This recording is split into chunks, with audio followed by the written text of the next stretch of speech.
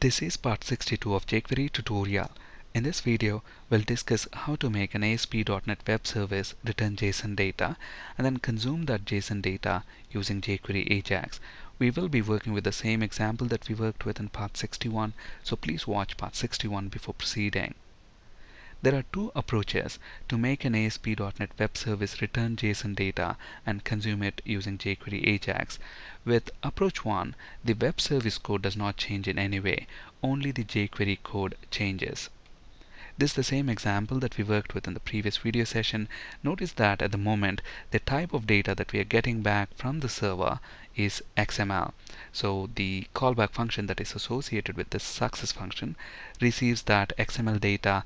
We are retrieving the name, gender, and salary property values and displaying them in the respective text boxes. Now what we want to do is change this jQuery code so that it's going to force the web service to return JSON data instead of XML. So the first change that I'm going to do is introduce contentType option. So basically I'm going to set this option to application/JSON,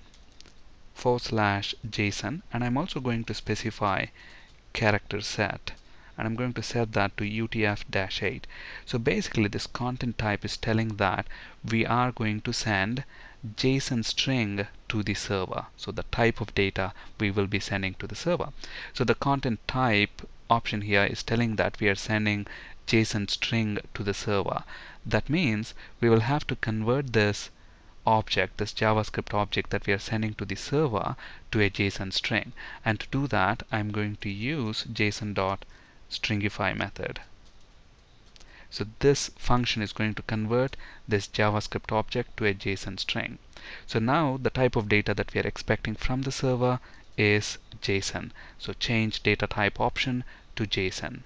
Now an important thing to keep in mind is that the JSON object returned by the web service will have a property called D attached to that. So if you want to retrieve name property value, you can't simply use data.name. You will have to use data.d.name, because by default the JSON object returned by the web service will have that property D attached to it, right? So what we will be getting back is a JSON object. So this data will be a JSON object, and to retrieve name property value, I need to use data.d.name. Similarly, if you want gender, data.d.gender, and finally salary, data.d.salary. Alright, so let's save the changes. Let's go ahead and reload our page, and let's pass employee ID 1.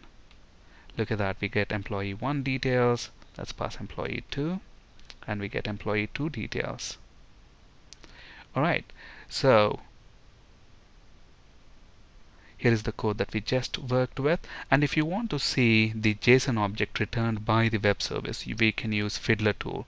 So if you look at this last request here, notice that we have made a request to get employee by ID, and look at the data that we are getting back. We are getting a JSON object back, and notice we have got that letter D, property D attached to the JSON object returned.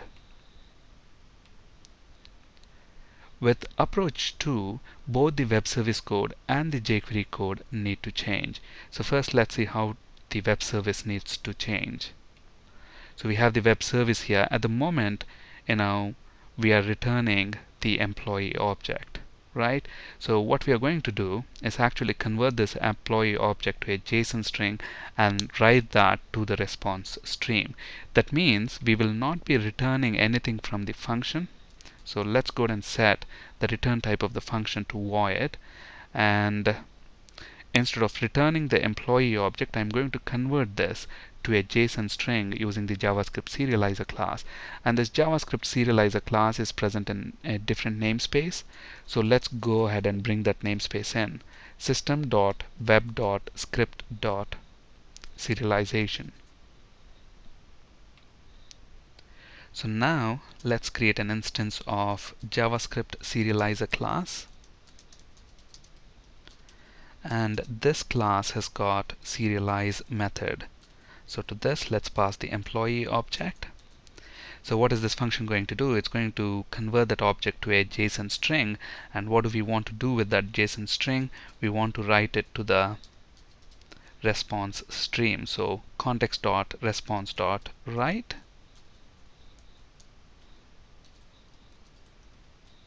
That's it. So what is this web service going to do? It's going to return a JSON string now. So let's go ahead and build the solution. Let's actually view this web service in the browser. So this web service now should return a JSON string instead of XML. So let's pass employee ID 1, invoke, and look at that. What we get back is a JSON string. And the important thing to notice here is the JSON string that is returned now does not contain that property D, right?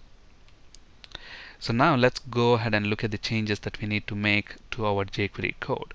So now we don't have to use this content type anymore. Since we are not using the content type, there is no need to stringify this JavaScript object. We can send that JavaScript object to the server as is. And what we are getting back is JSON, but you have just seen the JSON string that we are getting back does not have that property D attached to it. So that means we don't have to use this D property anymore. So we can simply use data.name, data.gender, and data.salary. Alright, so those are all the changes. Let's go ahead and build this solution. Let's reload our HTML page 1, provide an employee ID 3 in this case maybe. Look at that, we get that employee details. So here are the jQuery code changes. Thank you for listening and have a great day.